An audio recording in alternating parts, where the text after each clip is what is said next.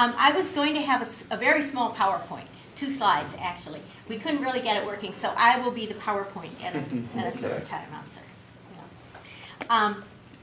So for those of you who weren't here yesterday, what I'm doing is exactly what I'm against, which is I'm being very undialectical. And so yesterday I talked about the crisis. I talked about austerity urbanism. I talked about the massive attack on black urban spaces, black schools in particular, some Latino schools, and disenfranchisement. That's part of the current education agenda in major cities, one of them being the one that I live in, which is a pioneer of this. And so today I want to talk about counter-hegemonic possibilities, not as sort of some rosy illusions up here of the kind of world that we wish we had. But concretely, I'm trying to make an analysis of what is actually concretely happening. And so what are the concrete possibilities? So yesterday I argued that the policy of massive school closings, expropriation of black public space, disposability, and disenfranchisement constitutes coercive urban governance by exclusion.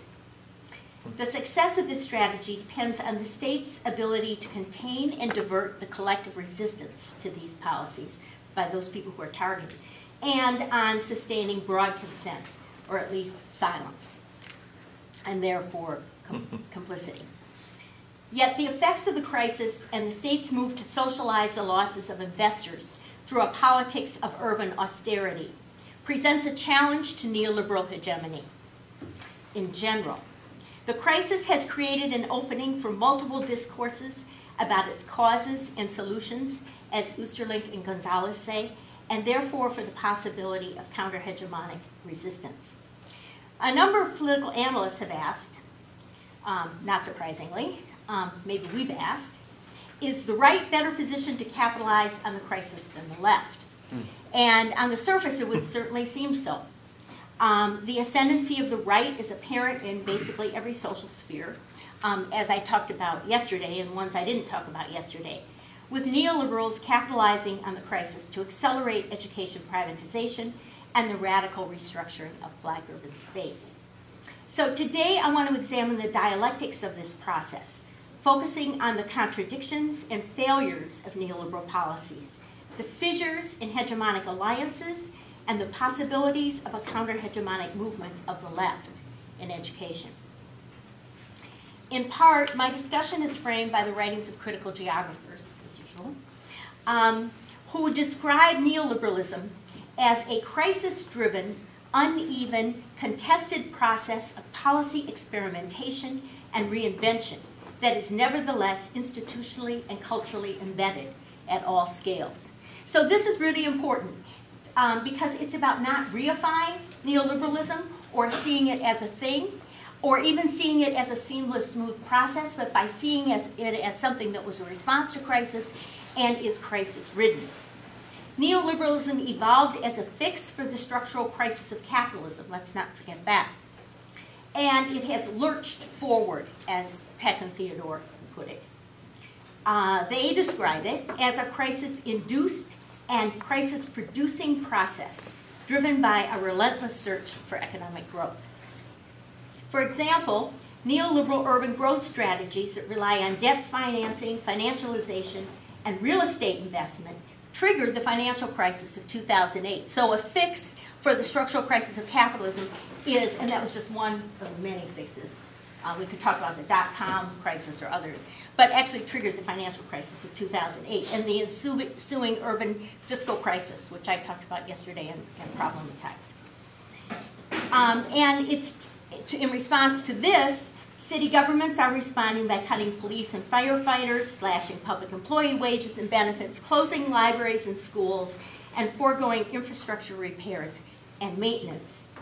These austerities, on top of 3 decades of what Jamie Peck calls the cumulative incapacitation of the state, undermine social stability and certainly have economic and social costs. The wave of urban privatizations of public infrastructure and public goods is mortgaging the future just to pay debt service and keep the lights on. I gave the example of Chicago's Mayor Daley leasing the Skyway and the parking meters. And I actually talked about this in more detail yesterday because it really illustrates this point. But he leased both of these long-term leases to a consortia of transnational investors. And what he said was that this was going to be a source of long-term revenue for Chicago, really be helpful for Chicago. Instead, he used the funds to fix budget shortfalls. The city lost an estimated $12 billion in revenue and has foregone revenues until 2084. As part of the parking meter deal, meter rates increased from 25 cents an hour, I guess you know this, in 2008, 25 cents an hour in most Chicago neighborhoods, and there were not meters in many Chicago neighborhoods, including the one I live in. The rates increased to $2 an hour in 2013 and $6 downtown. So this basically infuriated everyone. Some people applied baseball bats and there we go. super glue to the meters. Where was Paul Newman? As a matter Right, of fact, definitely. right? I was not involved in that. But what it did also was it created a common reference point for people in Chicago about the privatization of public goods. Social austerity and privatization on an already neoliberalized terrain also hold the potential to undermine neoliberalism's hegemonic appeal. The resulting social instability and deepened inequality can produce further fascistization and social suffering, which is actually what we're seeing. Or it could spawn possibility for a counter-hegemonic movement. And so I'm going to use this framework to look at contradictions post what I'm calling post-crisis. I don't know why I'm calling it post-crisis, since we're in the crisis. But post-2008 crisis, education policies. The fissures in hegemony these moves open up, and possibilities of a counter-hegemonic movement. And again, as I said yesterday, I took my hosts at their word when they said that we don't want to hear your old work that you've already done. We want to hear new work in progress. So I'm inflicting new work that's really in progress on you. So I really welcome your critiques. I mean that very seriously. It will help me sharpen my own thinking. So I'm going to focus on Chicago. And I know people are really sick of hearing me talk about Chicago. But there's a reason why I'm focusing on Chicago in relation to this particular talk, and I'll get to that in a minute. You know, Chicago was a birthplace of all these neoliberal education policies, and it's now a center of the pushback against it. So the dialectic that I'm talking about is very kind of concentrated and crystallized in Chicago. Chicago's high-stakes testing was a prototype for No Child Left Behind. Chicago's Renaissance 2010 policy to close public schools and expand charter schools was really a prototype for some of the key planks of the Obama administration's race to the top national agenda. Chicago was a pioneer of appointing corporate CEOs to run school districts. Chicago's mayoral takeover of the schools in 1995 really became a model nationally for mayoral takeovers of school districts. And you know, Arne Duncan, who was Chicago's CEO of schools from 2001 to 2008, crisscrossed the country touting the Chicago miracle. So this Chicago kind of discursively established the efficacy of all these policies, even though there was actually very little evidence to support them. Nonetheless, Chicago provided the credentials to catapult Duncan to head up the U.S. Department of Education. But Chicago is now a center of the pushback against this agenda, and that is why I'm focusing on it, because I think it really does, it's really worth looking at it and examining it. And I'm going to talk later about what I think we can and can't learn from Chicago, because I'm not saying we can generalize from it. But I do think that it helps us talk about the dialectic of the crisis, the failures of neoliberalism, some realignment of social groups that produce possibilities, progressive possibilities. And I want to say that this talk, in particular, yesterday too, but especially this one, it really draws on not just my research, but my participation in all these struggles in Chicago from fighting.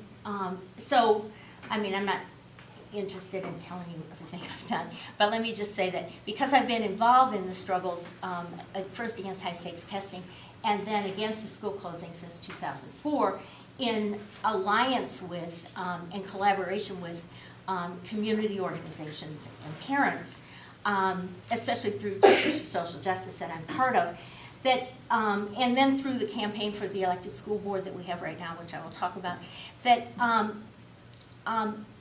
what I have to say is, this is an epistemological question, that what I have to say is really kind of collective knowledge, I think.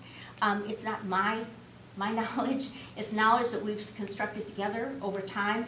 And so I don't, of course, I have to take responsibility for my own ideas and my own interpretations, but I do want to say that it's grounded in what a lot of people have been struggling with and thinking about for a while.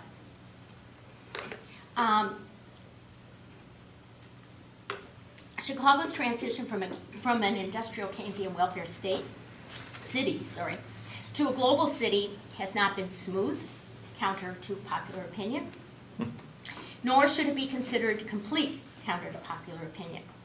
The city's reliance on real estate and debt financing definitely took a hit in 2008, and it's continuing to rely on real estate and debt financing. This destabilization produced by regressive redistribution and the cumulative weakening of the social state have taken an enormous toll on Black and Latino communities, especially on Black communities. And they're really coming back to haunt the city as a whole.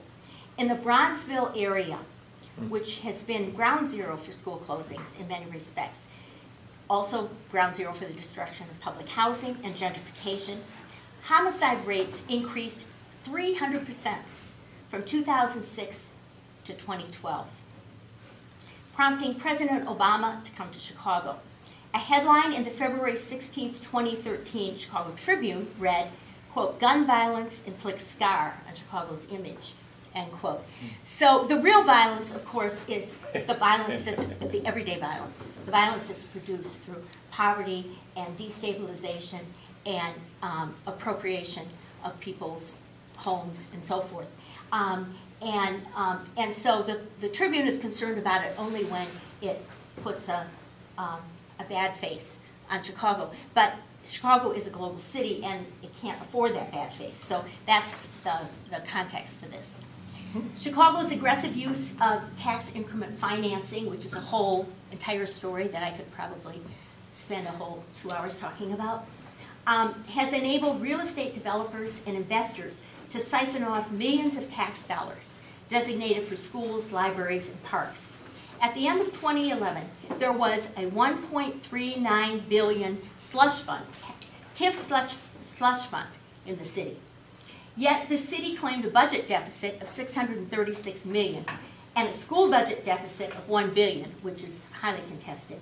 And, you know, is proposing to close 140 schools, as I said yesterday, most in Black communities.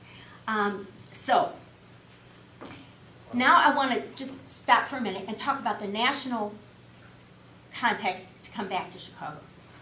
Nationally, we are also seeing cumulative failures and fallouts from the radical restructuring of public education that began under Reagan.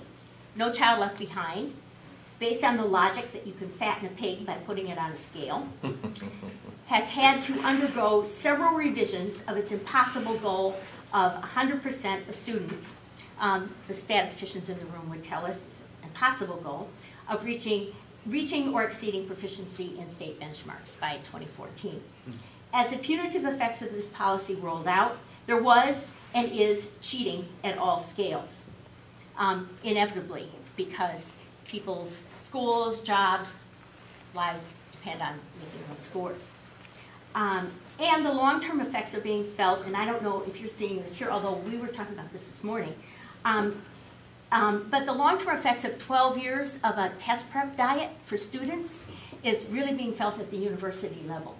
At least I'm seeing it, where students have not really had the experience of being able to think about ideas, where students have not had the opportunity to get much behind looking for right answers in a passage that they're reading.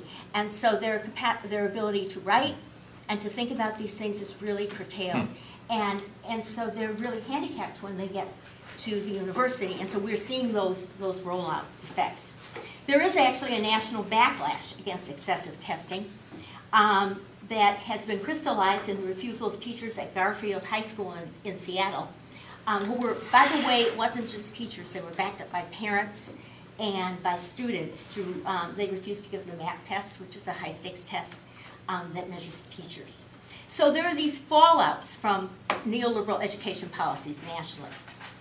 My own research chronicles how school closings, charter expansion, and high-stakes testing are driving out some of the most committed and accomplished teachers, undermining the pool of expertise in the teaching force and destabilizing communities. School closings have generated persistent vocal resistance, centered in African American and some Latino organizations. In Chicago, in New York, in Philadelphia, there was a sit-in at City Hall in Philadelphia yesterday around school closings, and that these organizations are beginning to link up.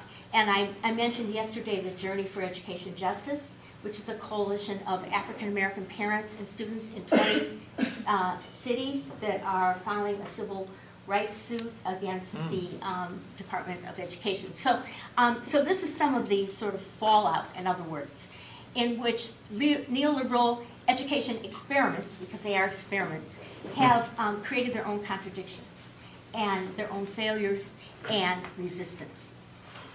So now I want to do a kind of anatomy of this dialectic in Chicago, which I think is an advanced case of, as I said, of both the effects of these policies and the resistance to them. And I want to start by just talking about hegemony for a minute. So, as I'm sure everyone in this room knows, Michael Apple has written authoritatively about the construction of a hegemonic neoliberal, neoconservative social bloc in education. And I'm definitely not going to rehearse his argument, especially Michael's sitting right here.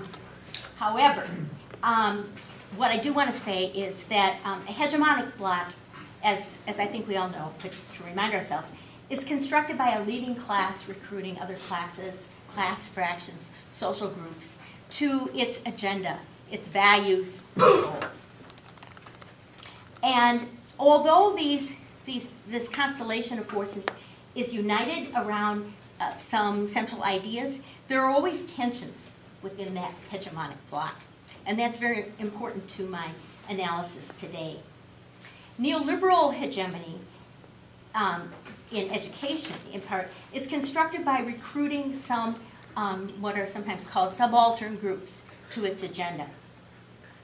And it does this by mobilizing the good sense in a Gramscian sense in neoliberalism.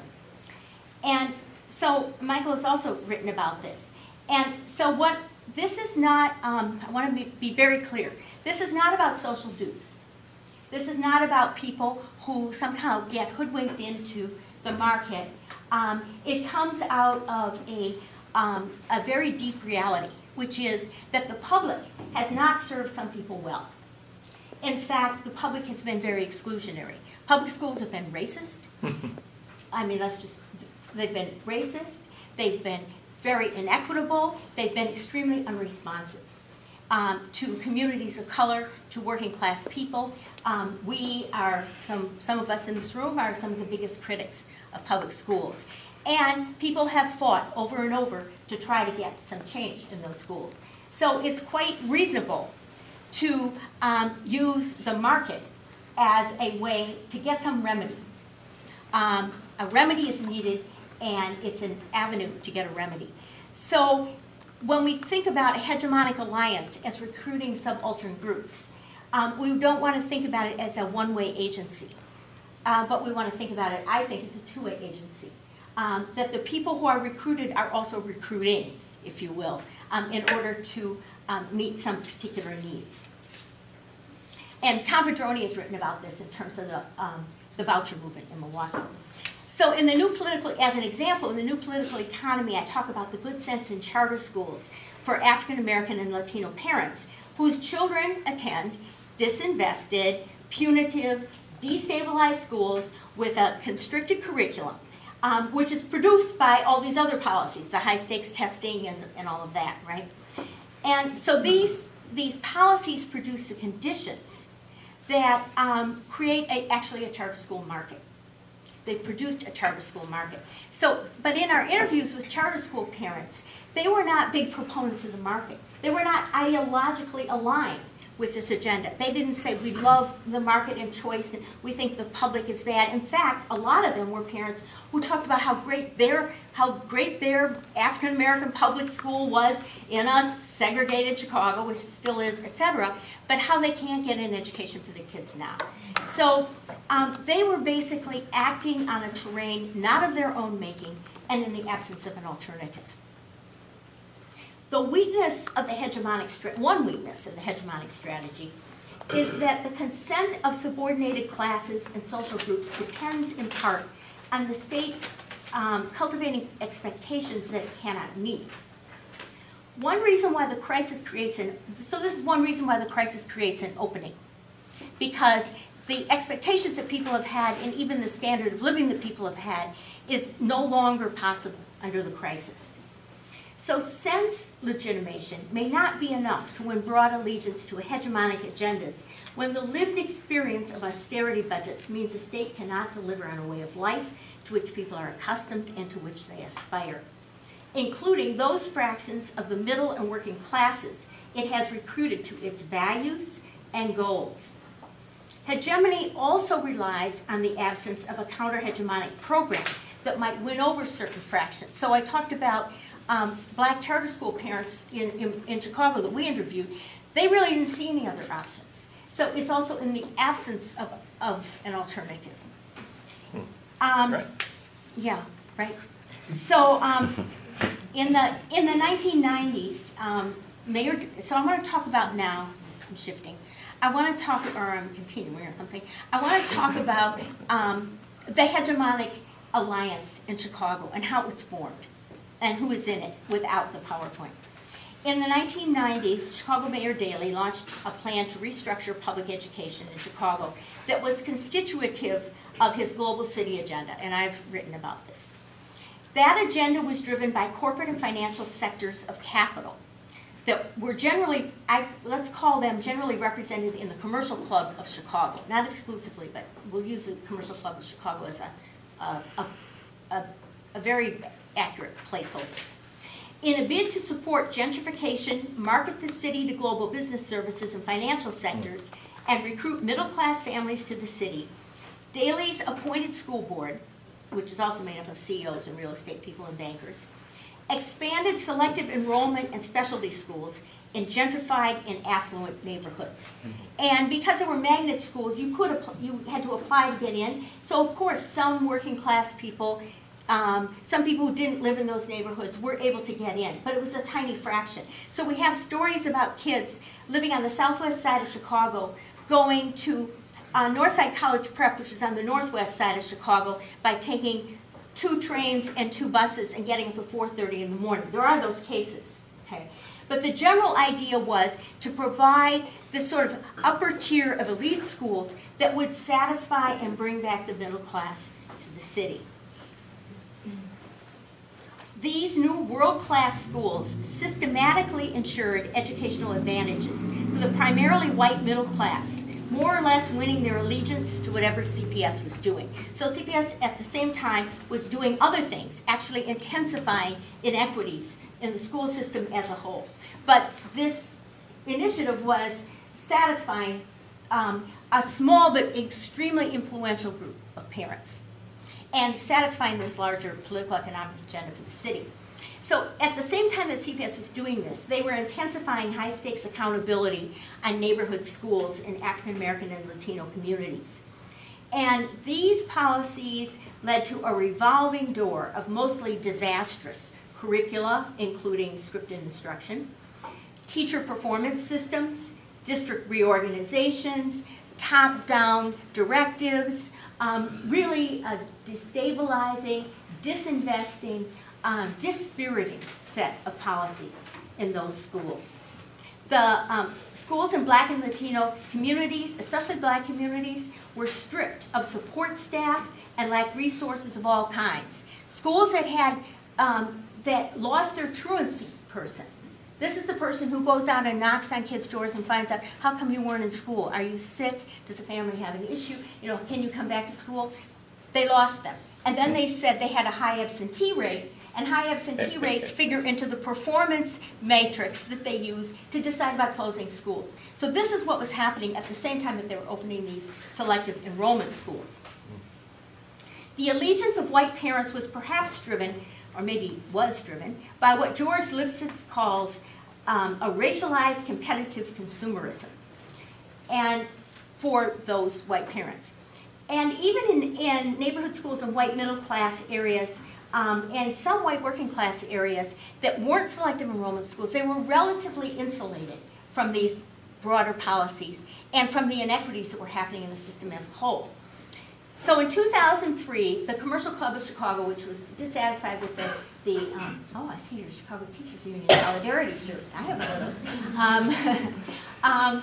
In 2003, the Commercial Club of Chicago that was dissatisfied with the pace of education reform. So they issued a report called Left Behind, which called for, actually they said they would love to disband public education and just open up a pure voucher system. But that was politically unsustainable. So instead they proposed closing neighborhood public schools and expanding charter schools. And in 2004, and actually in 2004, Mayor Daley, at a commercial club event, announced Renaissance 2010, which was a policy to do exactly that. So I want to use that time, 2004, to talk about the coalescing of a hegemonic alliance, and this is where the absent PowerPoint comes in. So I'm going to say what it is and try to keep this clear. It coalesced around a market agenda. This alliance was led by the Commercial Club of Chicago, the corporate and financial interests in the city, the City Club, which is another organization of corporate and financial interests, in collaboration with the mayor. There's a chair up here. Do you want to come up here? You don't have to stand? It's okay. I hate to see you have to stand the whole time. So the leadership of this alliance was the corporate financial interests in alliance with the mayor. It included fractions of capital that are the investors in the charter school industry and privatization. This is like the people like Bruce Rauner, who's a hedge fund manager and has a whole plan to invest in charter school buildings in Chicago, and there are these kind of folks around the country. So these are investors. They don't run charter schools. They're investors. They see the opportunity. They might be investing in something else, soup, for example. But since soup is not all that lucrative, they're into, it could be missiles, it could be drones, it could be schools. It's schools. So this is a group of investors. Okay.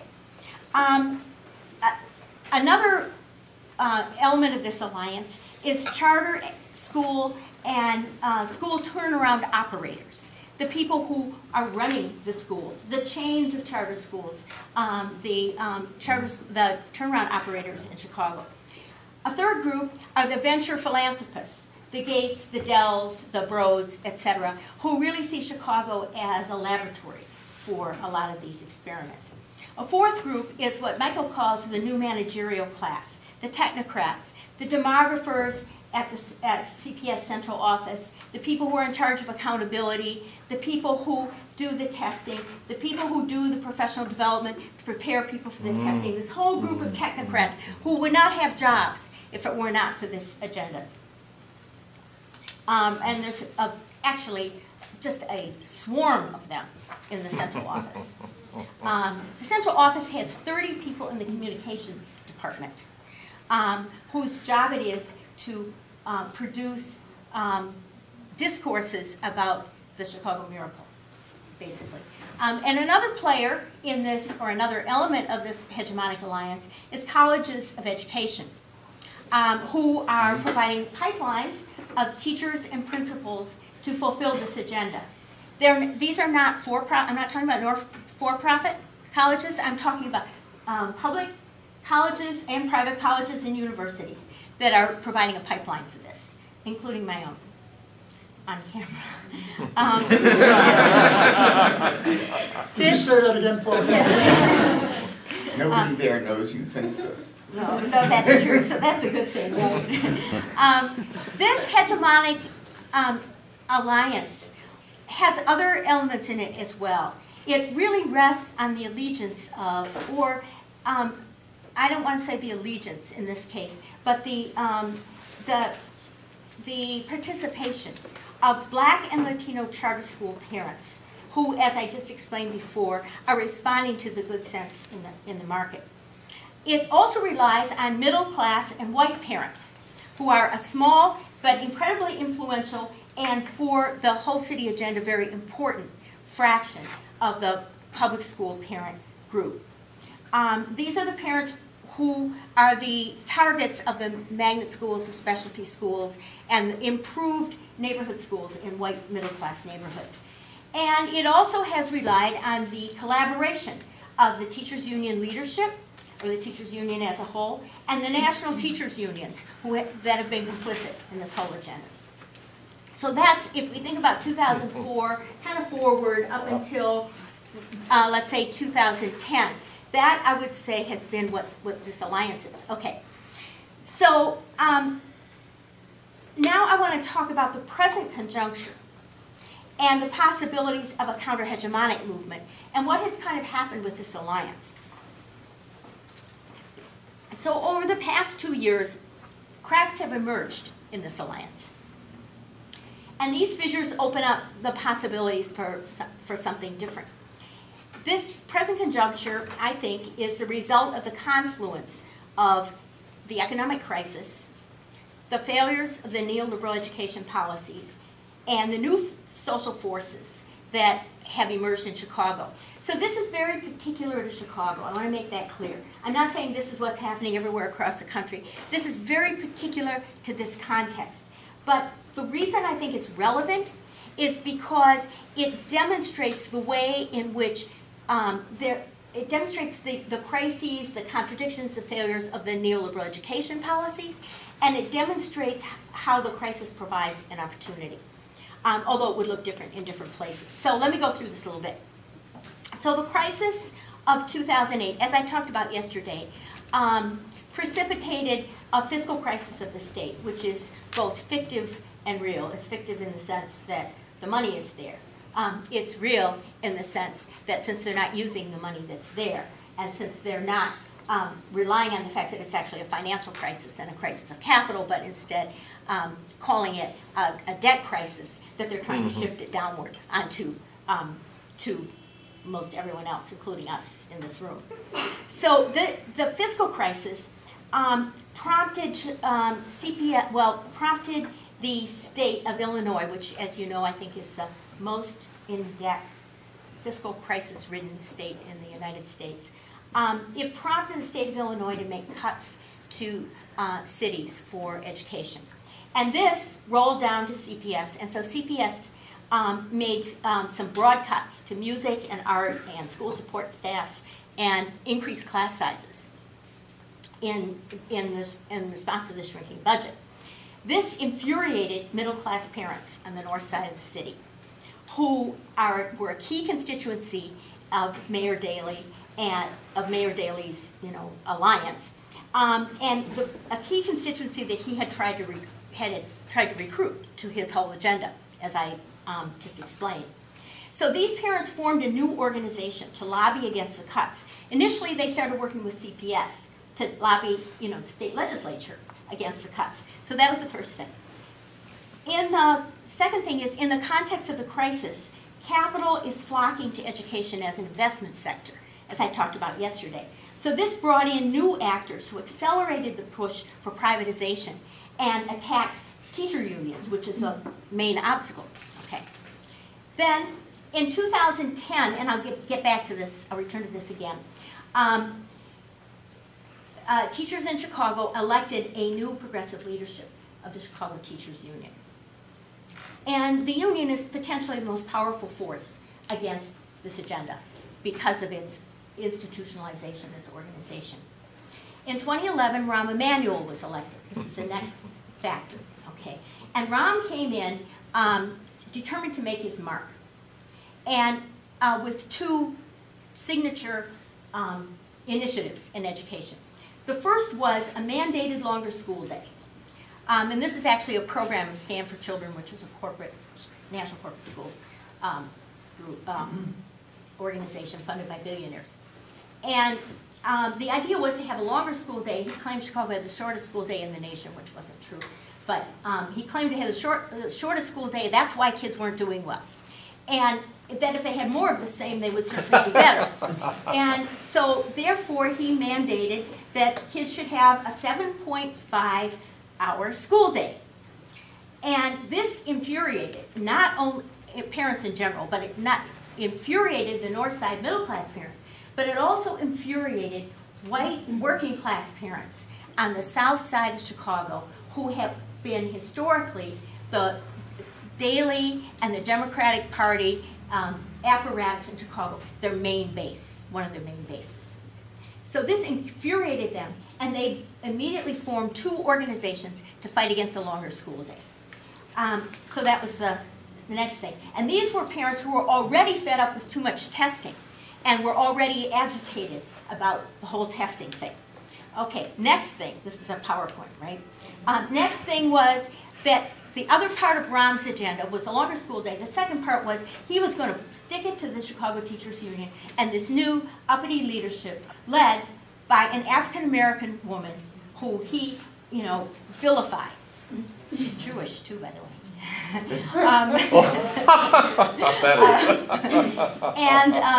So that was interesting. That's interesting, because of Rahm's constituency, and it kind of mixes things up a little bit. But anyway, so in April 2011, Rahm worked with Stand for Children and to push through state legislation that would mandate that teachers' evaluations, part of teachers' evaluations, would be based on student test scores. Okay. And they also pushed through a plank that applied only to Chicago, which was that if the teachers were going to go on strike in Chicago, that they would have to have a 75% vote of the voting membership to authorize a strike. And Josh Edelman, who was the head of Stand for Children, sometimes known as Stand on Children, bragged on camera, you can watch this on YouTube if you just Google it, that the CTU, quote, will never be able to muster the votes to strike. In June of 2012, the teachers voted. 90% of all eligible teachers voted yes to authorize a strike. 98% of all those who actually voted yes to authorize a strike. This was a stunning defeat to Rahm Emanuel. Shocking, really. And it reflects the arrogance of power, the sense that ordinary teachers and a teachers' union led by Karen Lewis could possibly muster this kind of force, right? And, the rest is history, as they say, because as you know, in September of this year, the Chicago teachers went on strike. And they didn't just go on strike, 100% of the teachers went on strike. And not just the teachers, the paraprofessionals, the school support staff, 100%. There were no scabs. When I came back from, I shouldn't tell us because I'll run out of time, oh God. I was doing Democracy Now! The morning of the strike, and it was really early, it was horrible.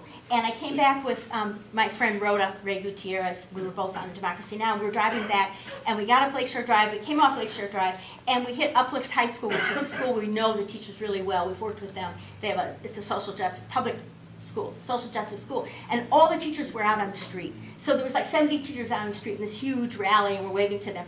And then we get to the next intersection. This is in our neighborhood now, at Western and Lawrence. And there's like 200 teachers on the corner with their signs, chanting, whatever. And I'm like, Rhoda, they're not at the school. What about the scabs? And then we look at each other and we say, there aren't any scabs. They don't have to picket the school. So they marched in communities. They demonstrated everywhere. I get to talk about this in 2 weeks here. I should stop right now. So, I mean, this electrified the city. It really electrified the country.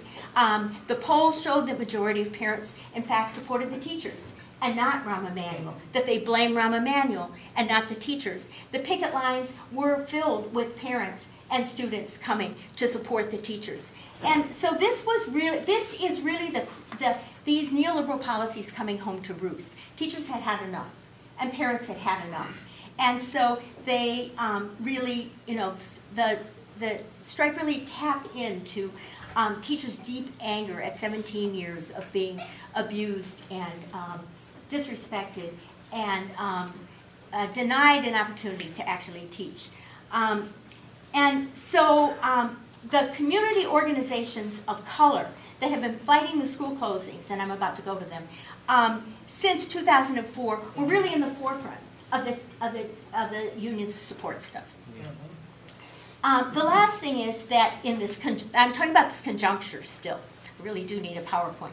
So this is a conjuncture of all these factors. That a decade of devastating school closings in Black and Latino communities has produced a persistent, militant resistance.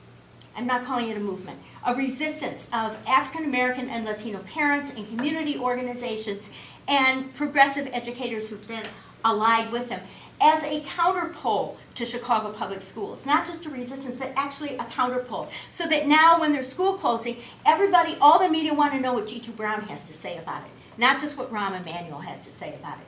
So there is this counterpole, okay? And this is based on all the devastation that these school closings have caused, which I talked about a lot yesterday, and I'm not going to repeat it. There have been pickets, sit-ins, candlelight vigils, rallies, sit-ins, takeovers, sleep-outs in front of the Board of Education, etc. And they have actually produced a counter-discourse about education, which I'm going to get to in a minute. So the conjuncture. So this year, Rahm, smarting from the black eye that he got from the teacher strike, has come back, and he's threatening to close over 140 schools. And so that has evoked massive turnouts at these sort of phony school closing hearings. Literally several thousand people at each one. And there have been 37 hearings so far around the city. Also, CPS's mania for testing has provoked another backlash. So these same middle class and white parents started a new organization in alliance with the Chicago Teachers Union called More Than a Score to fight against all the high stakes testing. So what we have here is a set of policies, failed policies, that their failures produce a context in which, with a certain confluence of forces, that we have a kind of new kind of configuration. So Colin Lays commented in relation to the twilight years of the Thatcher administration. I think this quote is very appropriate for this moment. For an ideology to be hegemonic, it is not necessary that it be loved. It is merely necessary that it have no serious rival, end quote. So what is emerging in the present conjuncture in Chicago is the possibility of a counter-hegemonic alternative in education, organizationally and ideologically. The leadership of it is a social movement teachers union and Black and Latino community organizations that have come, that's the leadership of it, that have come together with white, middle, and working class parents, progressive education organizations, and other school unions. So the middle class and white parents for whom schools had, relatively speaking, been working, suddenly found, when they started protesting the longer school day and the bigger class sizes and the loss of art and so forth, found out they had to arrive at the Board of Education at 6 o'clock in the morning to stand in line, this is normal, for 4 hours, or for 2 hours to sign in to speak for a meeting that happens at 8 o'clock in the morning. And this is not a decision-making meeting, it's called the public comment period, before the doors are closed and they make decisions. And that they found out that the board was not listening to them, and they were being disrespected. And when they went to the board, they met Black and Latino parents who were talking about how they had no elevator in their school and they had kids with physical disabilities who couldn't get up and down stairs, that they had no heat, that they had books that were 20 years old. Yes, and they were actually quite shocked about this. Now, we can call this disconscious racism, but they were one of the parents said, I was living in a bubble. Yes, you were. But I don't want to dismiss this. I actually want to take it very seriously because it has to do with what the possibilities are, okay? And out of these experiences, an organization of South Side white parents that had come together around fighting for smaller class sizes and against the longer school day, and middle-class white parents found common cause with Black and Latino community organizations around a campaign for an elected school board. Now, I think it's really important not to minimize the significance of this. Chicago is iconic for the supposed efficiency of an appointed school board, and the appointed school board is essential to ram through this agenda. So for Chicago to turn over that would be really quite significant. And it's a state legislature decision. It's not a decision that's made in Chicago.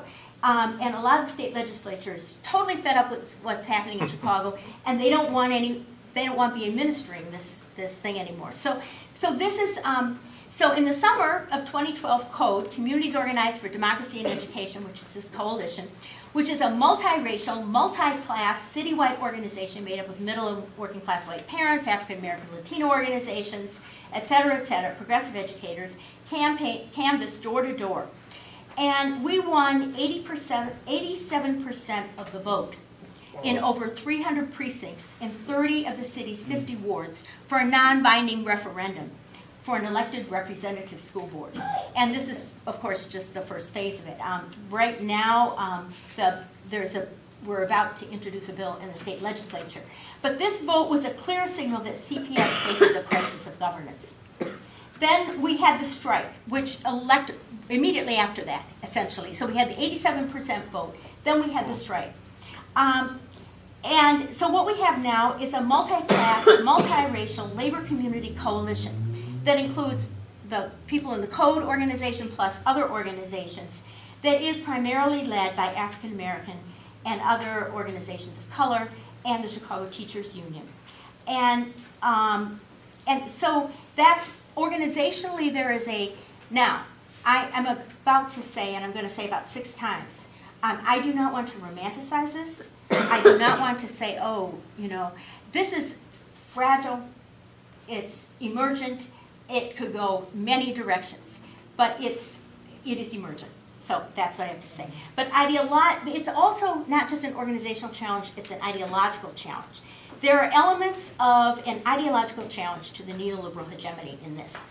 Clark and Newman argue that rather than summoning, and I said this yesterday, but I need to say it again today, rather than summoning alternative cultural forms that do not yet exist, a counter-hegemonic social imaginary might be better developed if we begin by rehabilitating older ways of thinking and doing and building on emergent forms that have been made marginal or framed as unrealistic by dominant discourses. Yes. And so these are ideas like the return of the commons, the dispositions for collaboration, interdependency, etc. And so I think this puts in perspective what's happening in Chicago. So the Chicago Teachers Union has emerged as a social movement teachers union. This is an emergent form. This is really borrowed from Latin America. The core, the caucus that came to power in the CTU, they formed CORE in the summer of 2008 as a study group. In 2010, they took the leadership of the 3rd largest teachers union in the country. And they adopted the notion of a social movement union. A social movement union is a union that's allied with community around social movements for social justice, and itself acts like a social movement in that it's democratic, bottom-up, mobilized, etc. Then there is the citywide coalition, which has, so the CTU has a program called The Schools Chicago Students Deserve that is about a rich curriculum, the arts, social supports, critical thinking, multiple assessments, real support for teachers and professional development. It explicitly challenges racism, talks about apartheid schools in Chicago. This is not the Communist Manifesto, if you will, or whatever, but it directly challenges the neoliberal discourses. The citywide coalition, which is called GEM, Grassroots Education Movement, has these same kinds of planks.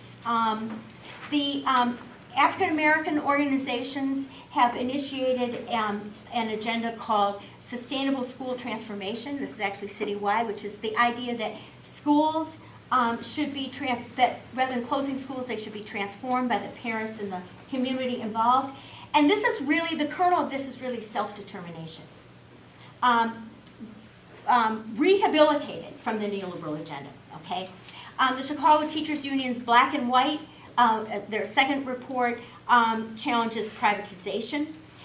So that as a whole, these forces coalesce around a reinvigorated public.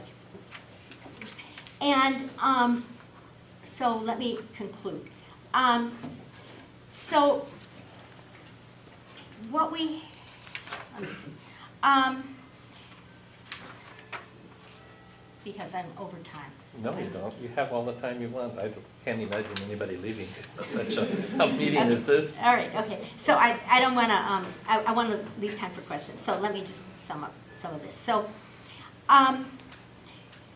so I think these elements comprise both the organizational and the ideological kernels of a potential counter-hegemonic movement in Chicago.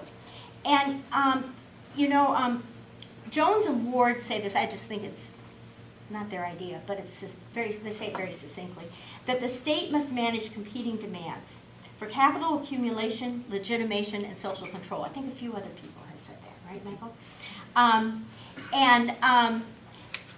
I think Chicago Public Schools right now, and the mayor, and the hegemonic alliance are facing a crisis of governance and a crisis of legitimacy when it comes to education. And it really cannot sustain its charter and selective enrollment expansion without imposing massive school closings in Black communities as well. So since 2008, we've had 5 CEOs. There's been a churn of staff, departments, interventions, etc., known familiarly in Chicago as chaos on Clark Street, because that's where the central office is located, on Clark Street, chaos on Clark Street. Every teacher, every principal, any parent who's had to deal with CPS can talk about chaos on Clark Street. After the strike, Emanuel immediately fired the CEO who he had hired to run Chicago schools. And he picked Barbara Bird Bennett, who is a Broad Fellow, who has a very bad history, I'll put it that way. And she came in saying, quote, "Parents don't trust CPS." So she sort of, you know, stated what is, in fact, this crisis of legitimacy. And her attempts to reestablish trust have not succeeded, as shown by a couple thousand people who've been coming out to each of these meetings, and I could talk more about what she's done. The school board is so delegitimated that both the major newspapers came out saying, after the referendum, that really the school board is dysfunctional and that there should be some kind of hybrid, like maybe we should put a parent or two on it. But but no, I mean, that's what they said, we should put a parent or two on it. But it's a concession to a recognition of a crisis of governance, essentially, and an attempt to deal with that crisis of governance. Chicago Public Schools is on the defensive. I mean, every day they are shifting their tactics, basically in response to what is happening. So they just canceled the March 27th board meeting because March 27th is in the middle of spring break. And there was expected to be a demonstration of thousands of teachers and students, right, who weren't in school.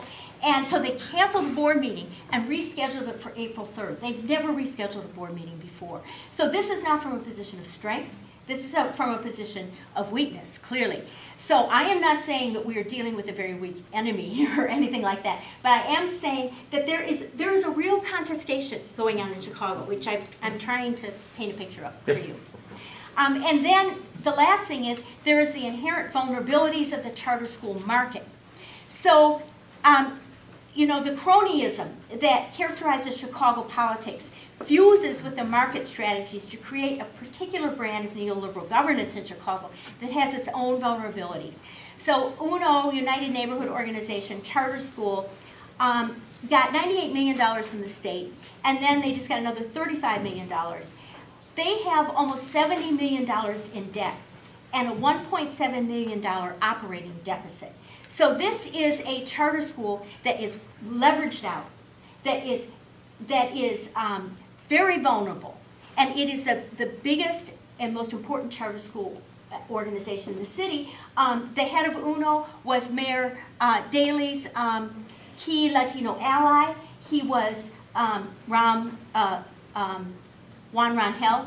He was Rahm Emanuel's campaign finance manager, and he's now been really discredited by all the cronyism that has been exposed. The other major charter school operator, Noble Street, fines students for if you don't have your shoes tied, $5. If you didn't do your homework, $5. So parents have had to pay up to $300 and $400 fines for their children.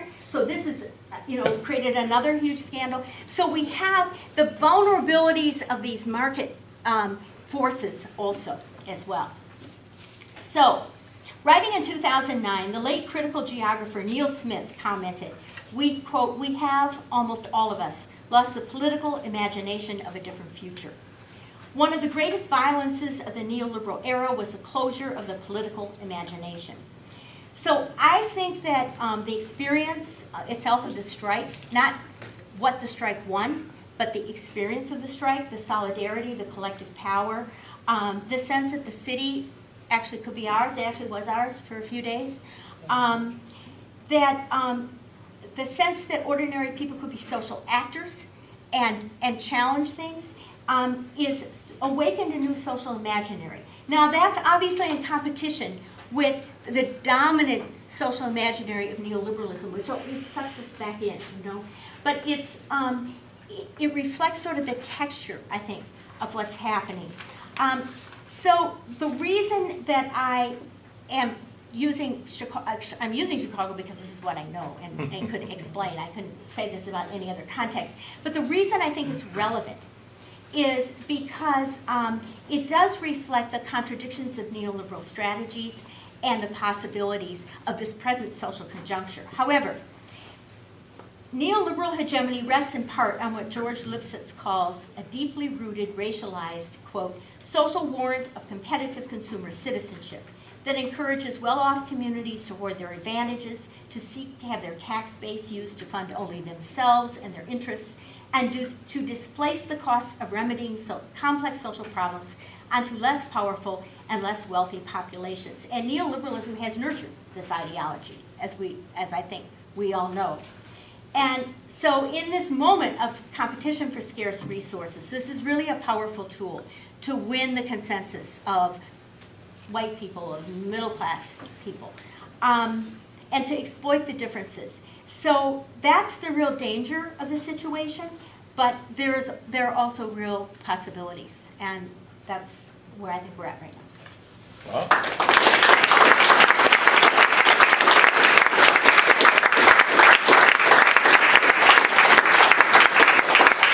Sorry that was so long. So as with yesterday, if you'll handle the questions, Love to. and we'll turn Yes. over to folks Yes. here.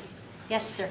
So you may remember that a couple years back we did some stuff here in Wisconsin too. You know, the Wisconsin Rebellion was one of the main inspirations for the Chicago Teachers Union. And you know, in a way it was a big deal. So we had mass, you know, wildcat work stoppages. We had some of the biggest labor marches in American history, even in a very small state. And we had the longest sustained occupation of the state capital in American history. And during the time, while this was going on and while things were building, those of us who were sort of in the middle of it were getting to feel pretty radical about what we were going to do. Especially if the bill failed, for example. the vast majority of the people who were sort of really actively involved inside the Capitol and the Teaching Assistants Association, for example, were saying, well, if the bill passes, we're going to go on strike. And certainly there was a lot of talk about that from other people, from people in other unions as well. When it actually came to it, in the end, we did not even publicly discuss in the general meeting the possibility of going on strike. I don't know the details of the various other unions, but certainly none of them got very far with any kind of talk about a strike, despite the fact that we'd actually had this presumably radicalizing process going on while we did the protest. So, and that was sort of it. I mean, you know, it's taken 2 years for activism to go back down to its normal level of apathy, but that moment sort of took the heart out of things for us. So I'm wondering if you have any insight into what went wrong for us, what went right for you. How is it that, you know, TA needs a 2/3 vote to go on strike? There was no chance we would get it even if we did talk about it. You guys got a 90% vote. What's the secret? What's different between the two cases? Well, I have to say, first of all, I mean, I don't know enough about the Wisconsin situation to, you know, say anything. I wouldn't presume to do that. What I would say is that,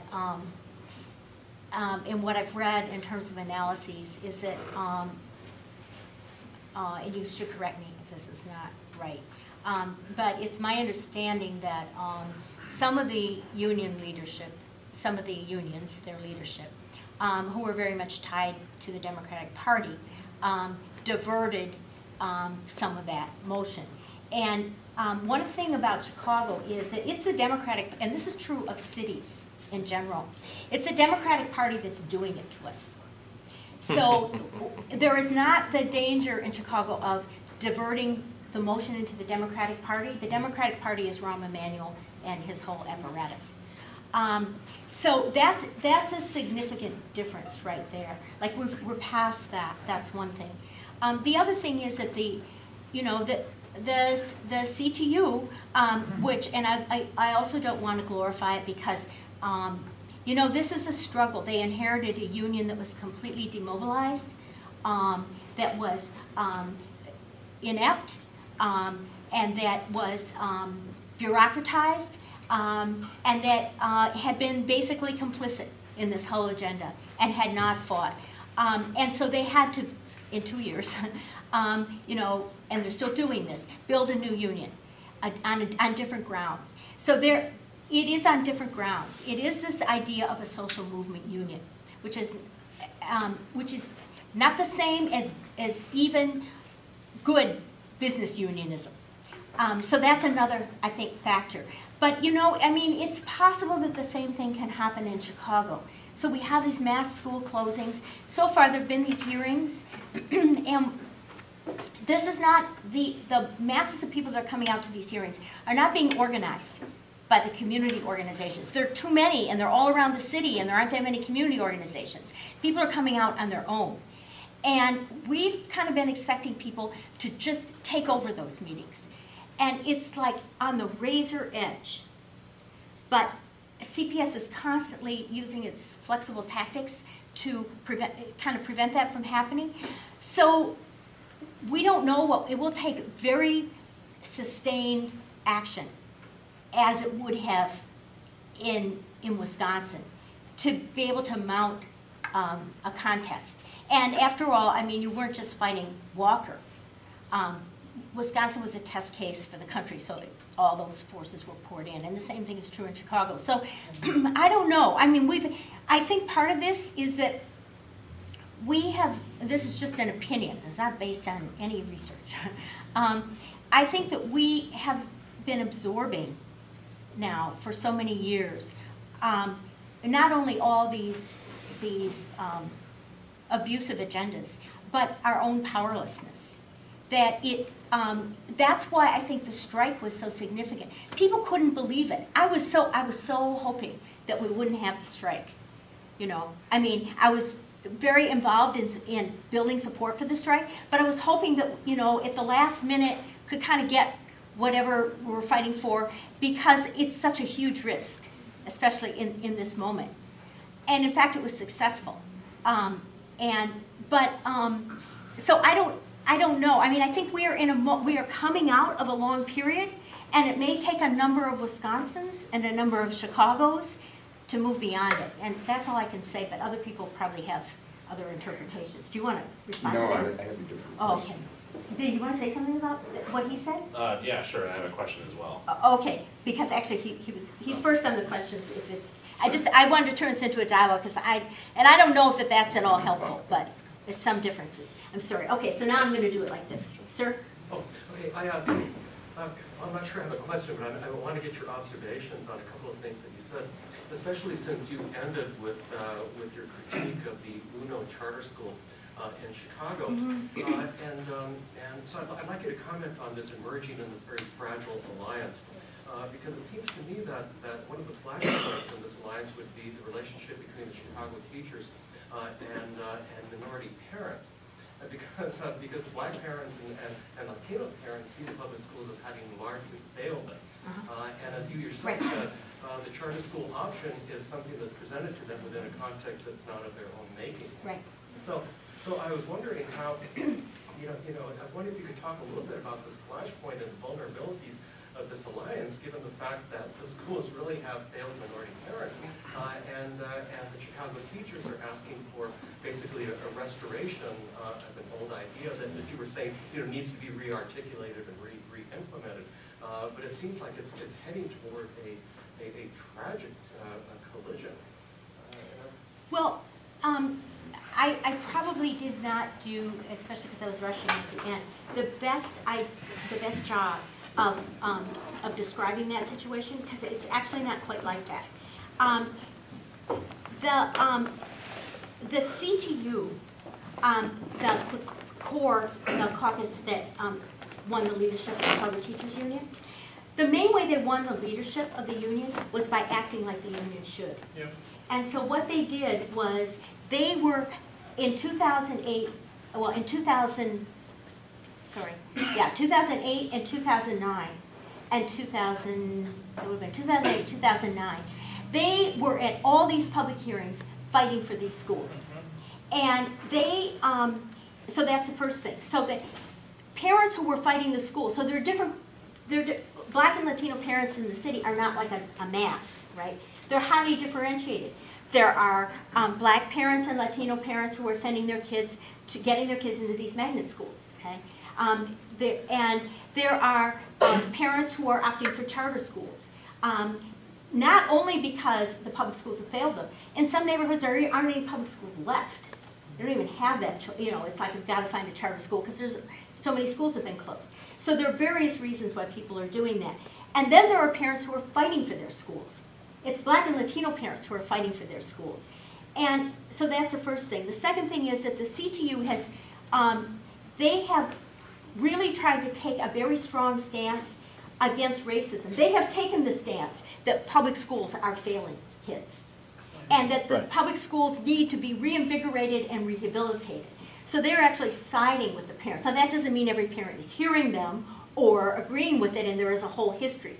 But so that's the second thing. It's not as if we just have the same relationship between the CTU and the parents that we had 4 years ago. That's actually much more mixed at this point. And then there was another thing I wanted to say about that. So the parents who are fighting for their schools, I think we have to understand, and I said this yesterday, the complexity of these schools. So yes, we have disinvested schools that stripped of resources, that are not serving children well. We have racist teachers. We have all the things that reproduce inequality. We have all the things that we know. But when you go to these hearings and people are fighting for their schools, they're not saying our school is great. They're saying we want to improve our school. Parents are saying that, students are saying that, teachers are saying that. They are saying, but this school is an anchor in the community. My parents went here, my grandparents went here. This is the only stable thing we have in the community. This is a space where we have adult education classes, whatever, that's going on there. And every school has its components of good and bad, if you will. It's so much more complicated than, you know, good schools, bad schools.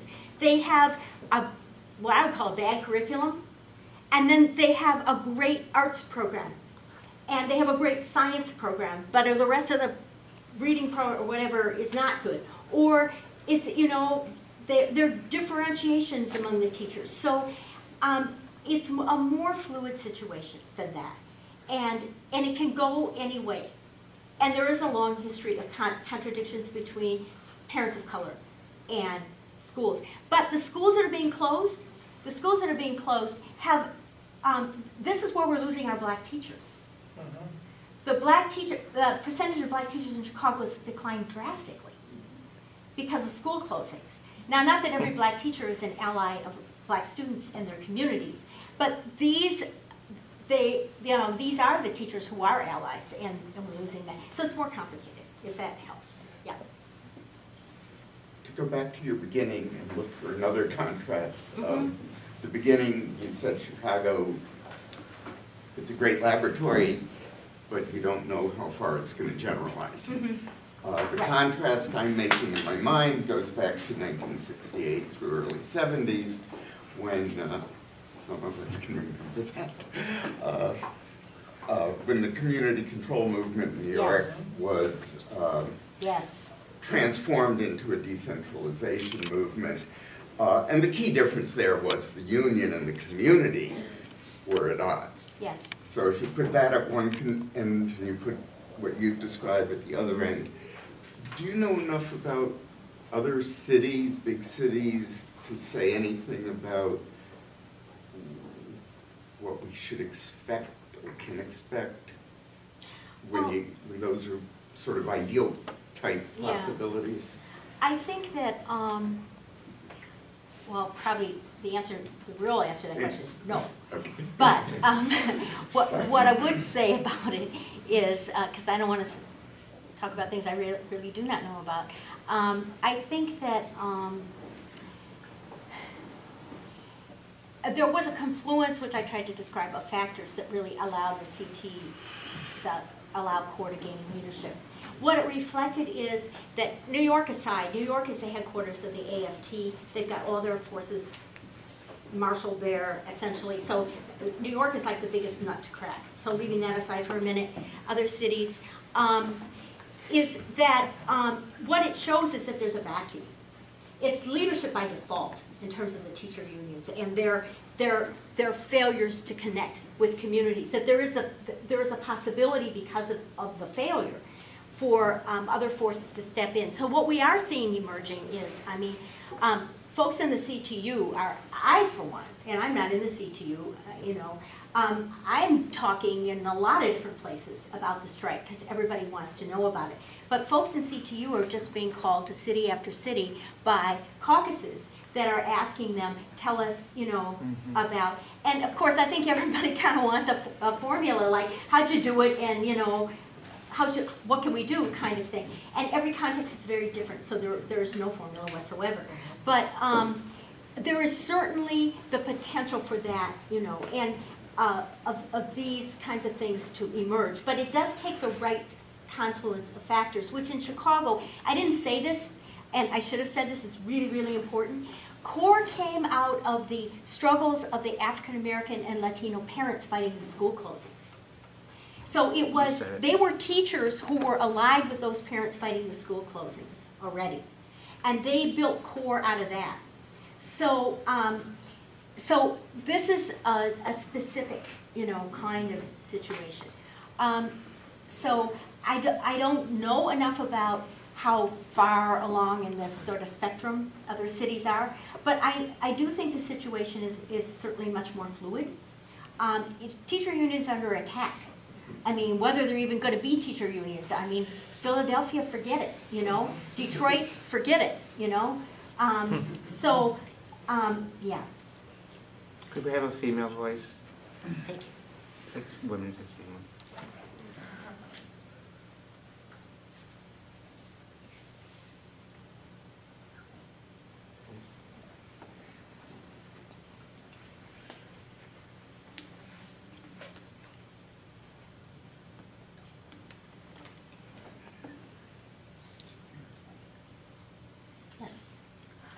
interested in what's happening on college campuses and not knowing this information. And so I'm interested in how have you seen, I guess in Chicago, examples of college students and their solidarity with these movements and not more glamorous teacher alternative certification programs? Yeah, that's a good question. So in Teachers in Social Justice, we just helped build an organization called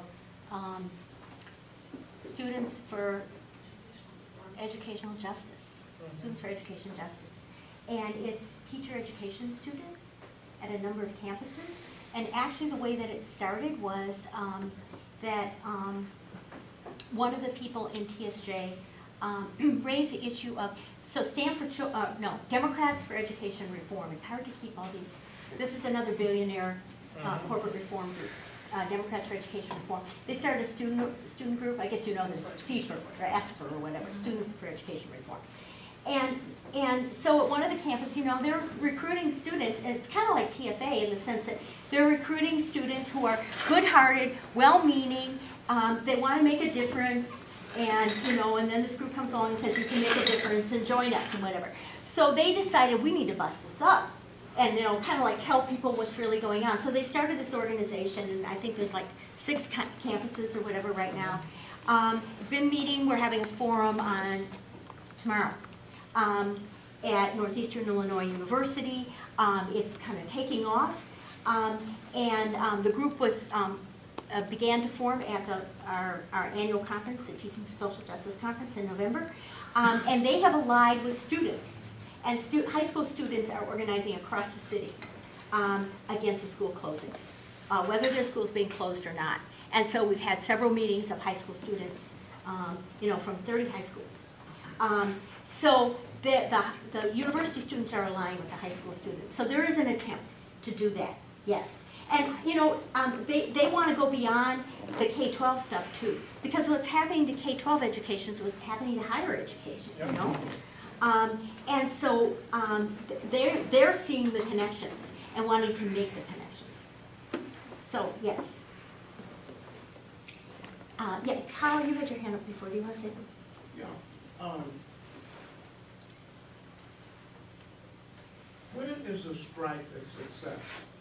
From what I hear about Chicago, the education of black kids on the west and south side and the brown kids is not improved. That's right. It basically remains at the same point that it is. So when is a strike a success? And and how can we claim when the purpose of education is really for the kids in that classroom? So that's kind of one comment.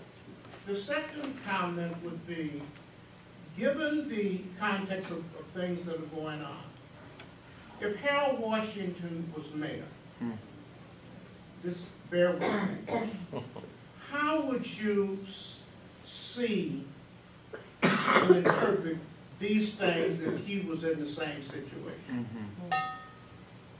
Well, in response to the first half of your question, that's been discussed a lot, and many people phrase that. And Karen Lewis said, and has said, that the strike was just round 1. And of course, it's not really round 1. There were other rounds before that. It's just round 1. So when we say, was it a success? In what sense was it a success? It did not change much in schools. That's absolutely right. Nor could it have. We are battling back from, first of all, decades and decades of racism and inequality in schools. And we're battling back from 2 decades of all these neoliberal policies. And so what happened in Chicago is that, and when we say, well, what did the teachers win? It depends on how you look at it. From the standpoint of contract bargaining or something like that, well, maybe not so much, But from the standpoint of building up a kind of movement that can fight for those things that you're talking about, it was a critical victory. It showed that we could fight back against the system. What the picket signs were, so CTU was constrained to striking over, this was part of all this legislation, over wages and working conditions. They couldn't strike over class size, lack of art, music, gym. They couldn't strike over inequities in the system. All they could strike over was this very narrow thing. So what you saw was the official signs. And then you saw all the other signs carried by teachers, many teachers and parents, that were, we want art, we want music, we want smaller class sizes, we want equity, we want an equitable system, we want, you know, all these things that are needed. So there, I think we have to have a, I think we have to have a protracted view. We could not have won that in the strike. If they had lost that strike in the sense of been beaten by Rahm Emanuel, that we would be not in any position to fight for those things. We're in a much better position to fight for those things now. And so they went, they led a strike for 7 days. They went back with their organization intact, having won things that no teachers union in the country has won, because every contest has ended in concessions and defeats. And they stood up and showed that it could happen. So that's where it's at. And so that would be my response to that. So that takes a certain kind of perspective, I guess, to look at it that way. But I think it is it was the best possible outcome of a situation which is essentially a sort of, fighting back from a very historically defeated position. The Harold Washington thing is a really interesting question. And boy, I'd have to think about that a lot. But, so there's talk, I'll put it this way, there is now much going on in Chicago about the next mayoral election and mounting a real opposite, not another politician who's, not another alder person kind of thing, but not another whatever. But to actually mount a progressive opposition. And everyone's talking about the Washington administration, and everyone's talking about that kind of coalition or whatever. And so I think that is on people's minds. And I think that such an administration would be an administration that would have the alliance that it would have built would have been an alliance with the teachers union and with the parents and so forth. So it would be a different contest. And that, remains to be seen. So. I know that some people have childcare responsibilities and other responsibilities. So while I know there's other questions that are remaining, I think we have to be honest about other responsibilities that people have. Let me remind you that there'll be an informal seminar tomorrow. It's at 12:20, and it's in 8108 across the way. I did it right this time. And with Pauline. So again, I just want to thank Pauline very much.